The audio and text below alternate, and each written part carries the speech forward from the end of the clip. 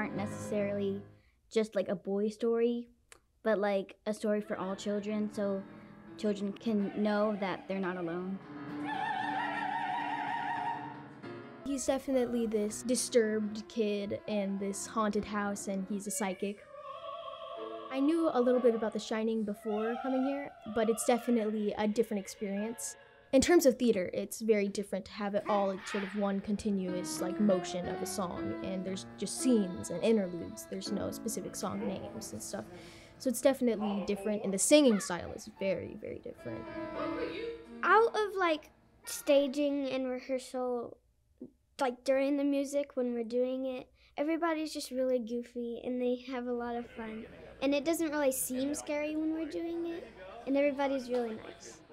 For the Grady girl, like she's trapped because her father killed her, but like they're trapped and they want to like leave.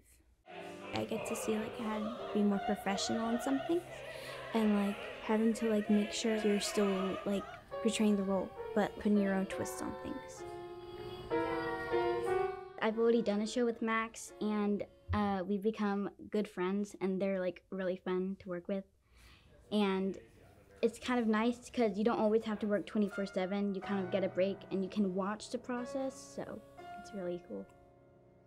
It's a great story, so I want people to sort of experience the visuals because I think that gets overlooked by the story a lot more often.